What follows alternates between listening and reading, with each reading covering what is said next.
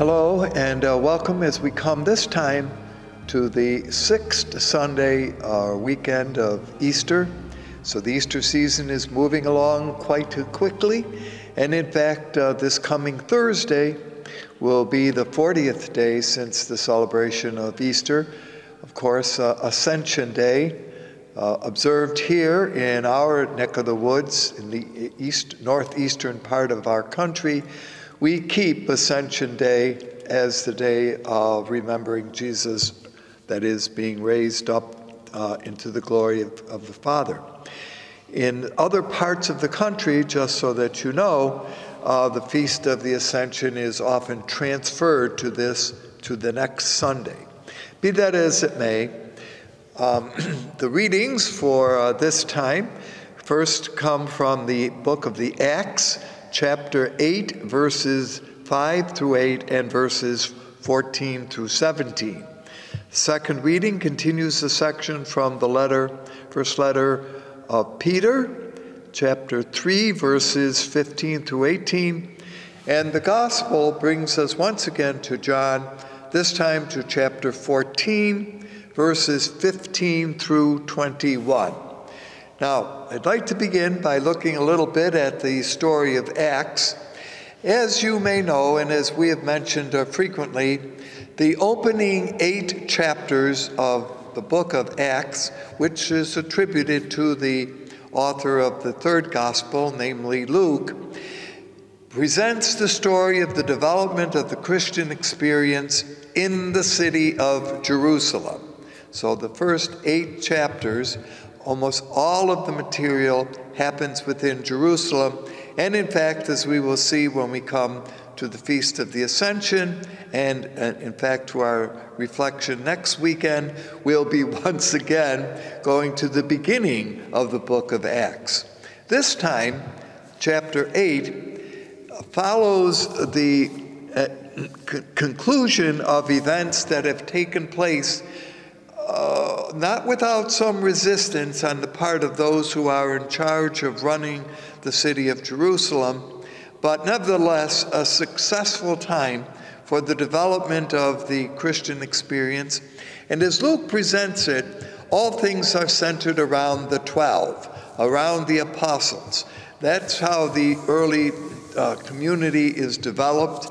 Not that they lord it over, but rather that all things kind of revolve around them. Preceding the verses that we will hear this time is the decision on the part, we've seen this before, of the apostles in choosing 7 men to serve the needs of the widows, particularly the Hellenistic widows, but also to serve the needs of the community. And 2 of them are named specifically with information about them. All 7 are named, but only 2 do we know something about. The first would be Stephen. And what we have not really heard as we've looked at the material found in the book of Acts is the martyrdom of Stephen. Stephen had begun by preaching, teaching the good news of Jesus. In fact, he had given a wonderful homily indicating the importance of Jesus. And that had resulted, particularly when he had seen a vision and said that he saw Jesus present, had led a group to not only be objecting to him, arguing with him, but also had led him outside the city and, well, or at least had stoned him.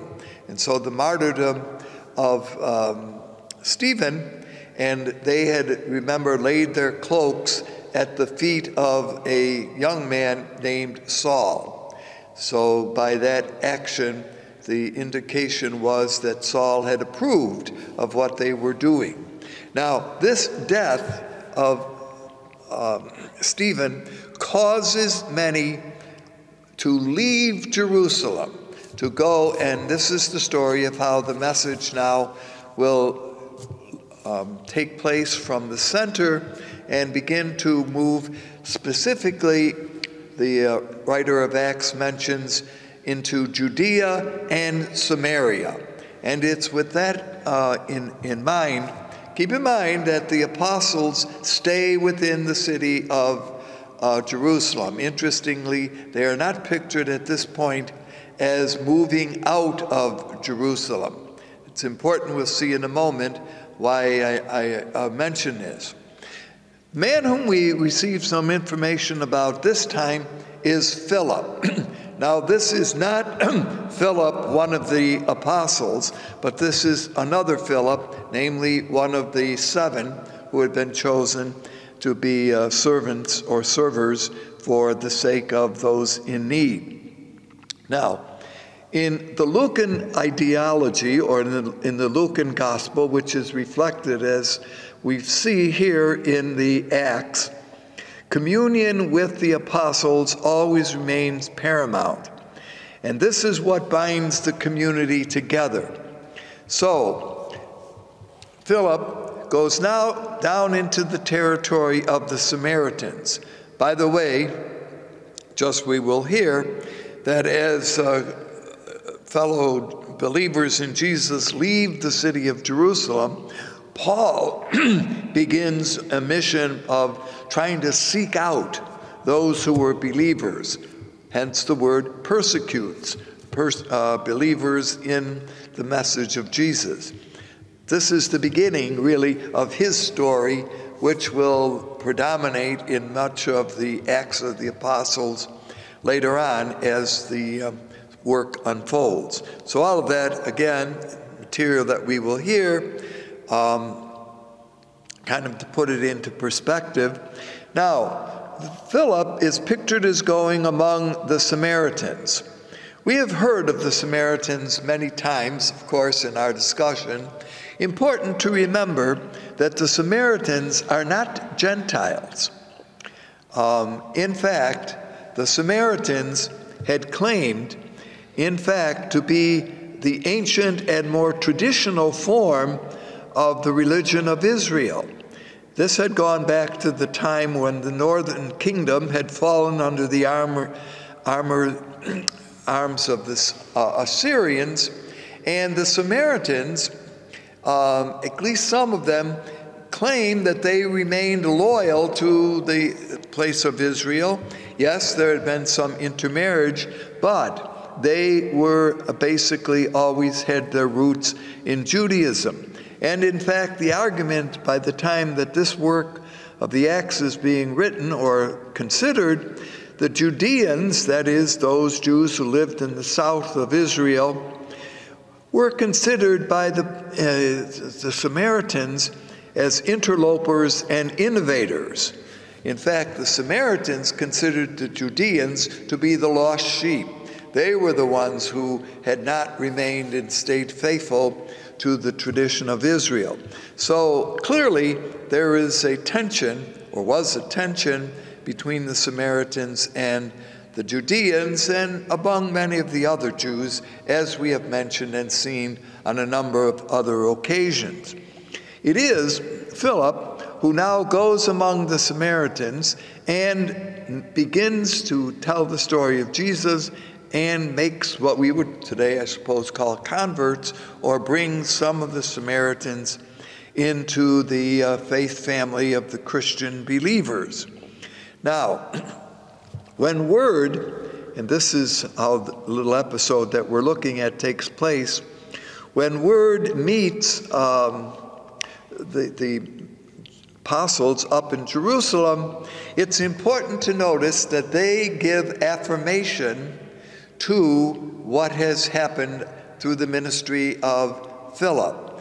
And so, as we hear, although Philip has baptized in the name of Jesus, interestingly, but they have not received the Spirit, it is now at this point that Peter and John, 2 of the apostles, still up in Jerusalem, go down and bestow the Spirit upon the Samaritans, confirming them in communion with Jerusalem.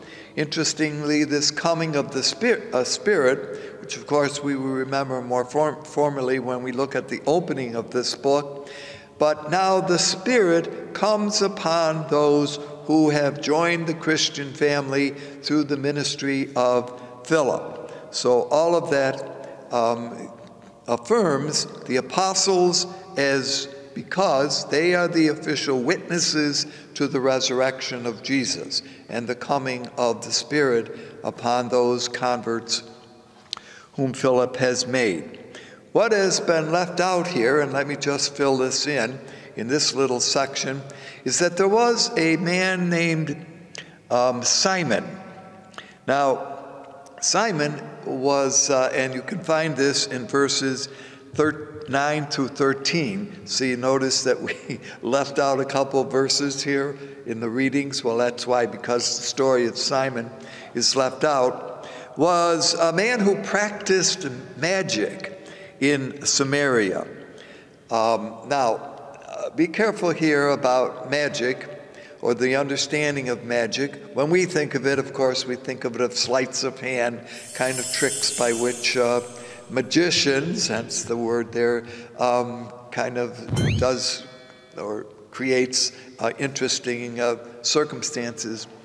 But I do mention, just as an aside, that magic in the ancient world was not necessarily seen as sleights of hand or magic tricks. Magic was a kind of way of appreciating the beauty of what God was doing.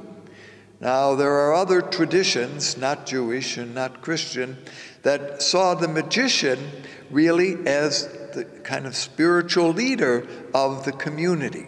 So this is not the place where we will go into a long discussion of that, but I do just want to mention that there's a deeper sense of what magic involves. Sometimes the magician could also perform healing ministries, such as we find the apostles, Philip, or James and John, Peter being able to do. Now, what we hear in the Acts is that Simon becomes baptized. He becomes a Christian, but when the apostles come, he would like to have the same power, the same gift of the Spirit that the apostles have, and in fact, he offers money in order to receive this gift. Peter is pictured as saying, and again, these are found in verse 18, says to Simon, "May your silver perish with you. Repent this your evil deeds." To think that you can buy the healing gifts of God with money is certainly a mistake. Simon says to Peter then, "Pray for me to the Lord." So what will emerge from here as a side effect, notice his name is Simon, emerges a practice which is known as simony, S-I-M-O-N-Y, namely attempting to purchase a sacred office or power by money. So that's just a little aside. It's certainly contained in the material found in chapter 8 here, but I thought just we have kind of to flesh out the conclusion of the 8 chapters here of the Jerusalem ministry. So Philip, we've seen, drove out unclean spirits. Keep in mind, too, that Luke has in mind not only the spreading of the faith, but even a geographical, geographical, having to do with geography, expansion. So territory, and it's interesting the way in which this is thought, that the territory which was not believing in Jesus was considered to be in the power of the demons. So as the message of the faith spreads, literally power is being wrestled from the demons and brought under God's rule. So the conclusion of all of this little section here is that power for goodness was a gift from God. It could not be purchased, but it was important, and it became part and parcel of the life of those who were believers in Jesus and in the Christian way. So this continuing story, we don't know much more about Simon, although just as an aside, a number of writers and even motion pictures in the 50s and 60s picked up on Simon and kind of made a story about him. All of that, by the way, is theatrical, is not found in any of the scriptural tradition. And even though some saw him as the center of a new cult, or found him as the founder of Gnosticism. Now, we spoke about that before, and once again, these would all be adjuncts to the figure of Simon that really do not have any historical basis, but are much more literary and fictional in their development. But I mention all this because you may have heard of this or seen something of this. So all of that is the story found in Acts 8 of this time for our reading. But the emphasis, again, I think, is on the coming of Peter and John and conferring the Spirit, that is, the Holy Spirit, on these new converts to the Christian way. Moving now to the Gospel, which again is chapter 14 of John's Gospel, concludes what we heard last week. You remember last week that Jesus had said to Thomas, when Jesus had said, I'm going away, when I come back to you, you will know the way. And Thomas had said, well, we don't know the way. And Jesus had said, I am the way, the truth, and the life. This had been followed by Philip. Now, this is not the same Philip as in Acts. So it's interesting that the two different men's kind of stories are brought to our reflection this time. Philip says to Jesus, show us the Father, and that will be enough. And Jesus says to Philip, have I been with you so long a time that you do not see in me the Father, that I do the works of the Father, and so therefore if you reflect on me, you will see the Father. So verses 16 through 20, which now are included, remember we're looking at 15 through 21, contains three basic ideas, which also are repeated in parallelism. First is the Spirit is coming, that Jesus, who is going away, will be returning. Now, what we're not sure here is how this coming or returning of Jesus was to be understood. Was it to be understood as after 3 days Jesus had been crucified, he had risen, been raised from the dead, and now came back to his disciples? Is this the coming that the writer has in mind?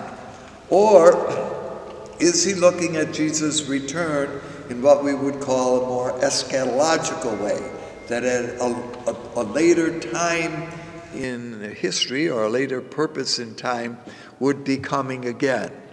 So that's the first idea that's developed here.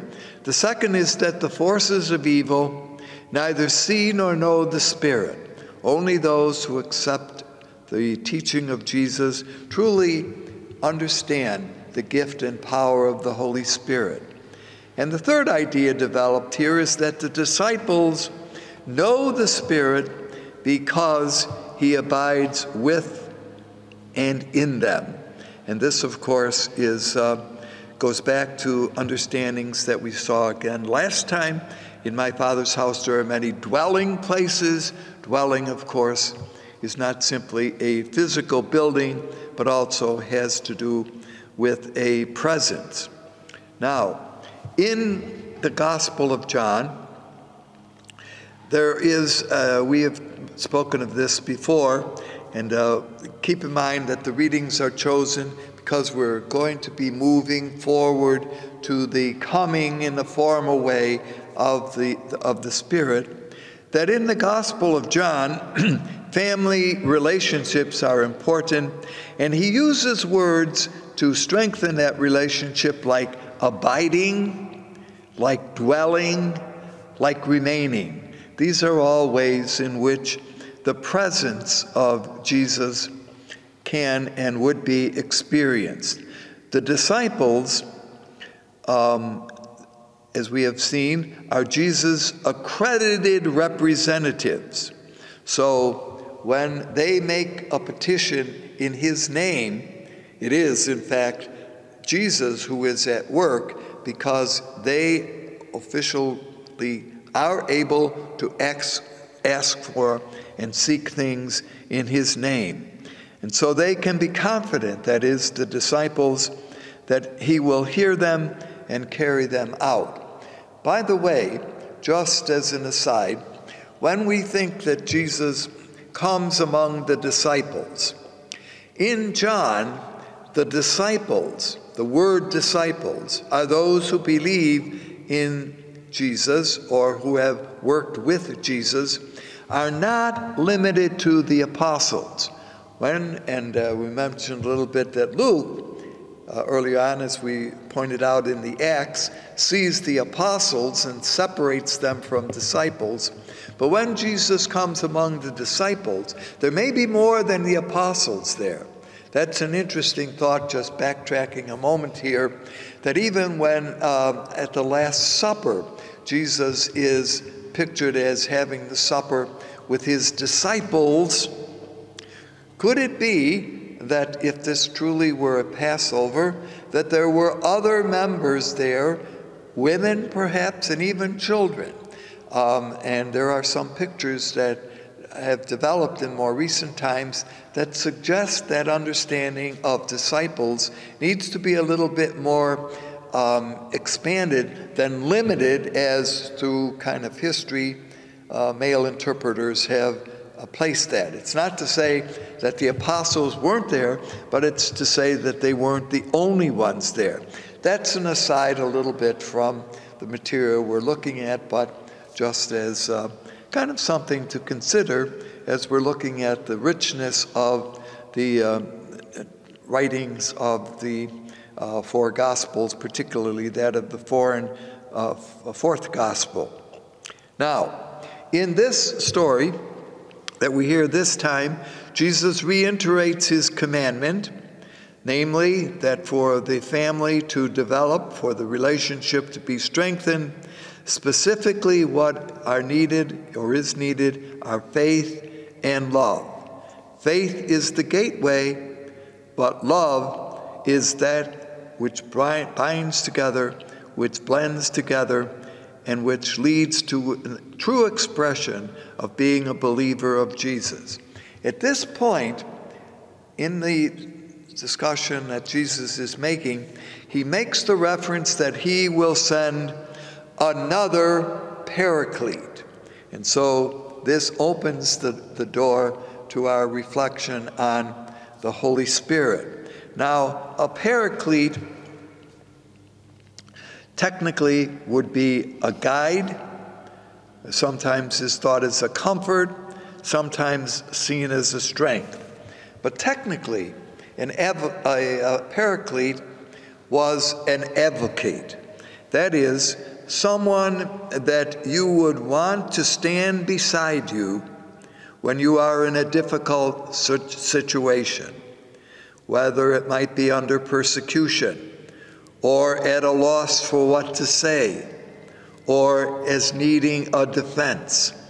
So that's really what a paraclete was to be. Now, it's fair enough to say he can be a counselor, he can be a comforter, he can be a strengthener, and you can see how those things might truly work in here.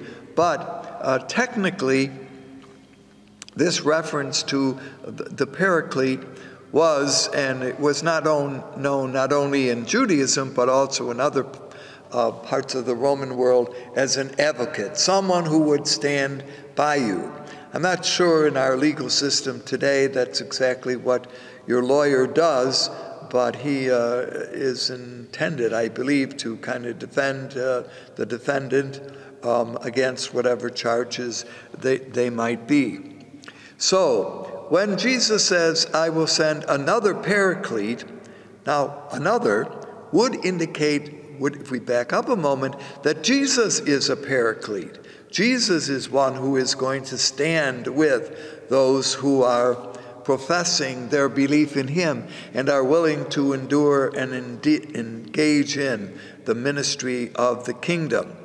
So the Paraclete, therefore, this other Paraclete, another Paraclete, keep in mind, would be a person of some standing in society, by the way.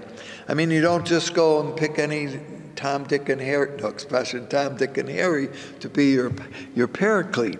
It would be someone who society or the community would recognize as a noble and true witness to the truth of what you were saying or the information that you were passing on. So in that sense, a Paraclete certainly would be one, see, what I'm saying here is would be respected by and recognized by the larger community. So in this case, of course, Jesus as the Paraclete would be recognized, certainly by believers, as very important. So Jesus is now in the process of forming, and this is where the kind of intention this time is, another who will stand with the Christians, the believer, and this Paraclete will be a spirit of truth. Now this is very important. Jesus is pictured as saying, I will not leave you as orphans. Keep in mind we're talking here about familial connections, relationships. Orphans, of course, did not have an appropriate relationship with a family, a loss of a parent, however that might have happened.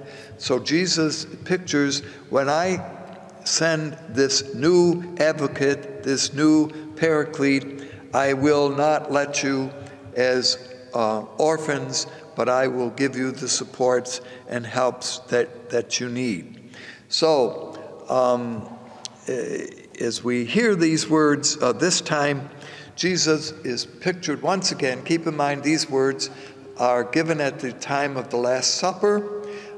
Jesus is telling his disciples or warning them that he will not be with them as they are regularly seeing him. But as I mentioned, he will, in a little while, he's going away, but in a little while, he will be coming again.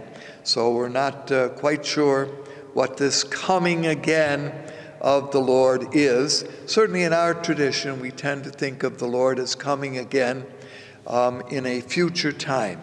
What, as I mentioned a few minutes ago, in what we call an eschatological time, at a time when the ending of things will take place and an important and wonderful new beginning will occur. This advocate of Jesus, the Holy Spirit, and we will hear more about this as we go on. Important, the commandment that Jesus illustrates and indicates as in the reading that we listen to is one who will keep my commandments and keeps them is the one who loves me. So there is this very important understanding frequently that we hear in the tradition about loving, but it is not the passionate loving or more romantic loving that a spouse might have for a spouse. Certainly that's beautiful, but the love here is what in some ways we would call a tough love, a love that will stand against times of difficulty, of struggle, of suffering, of persecution. Jesus is comforting but also challenging his believers, that would be us, that sometimes following in the way of Jesus is not always going to be so easy and secure. Well, secure it is, but easy it is not. May that true love of God, that commandment to love God, which the Spirit of Jesus encourages and strengthens, be ours once again this time. Thank you for being with us. Hope to see you again.